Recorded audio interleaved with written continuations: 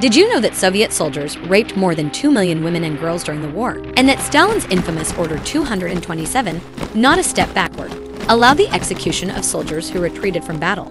The Katyn massacre is another dark moment in Soviet history, where more than 20,000 Polish military officers were executed by the Soviet secret police. And let's not forget the forced labor camps, where millions of people died from starvation, disease, and harsh conditions. It's estimated that the Soviet Union lost more than 20 million people during the war, but that doesn't excuse the atrocities committed by the Red Army.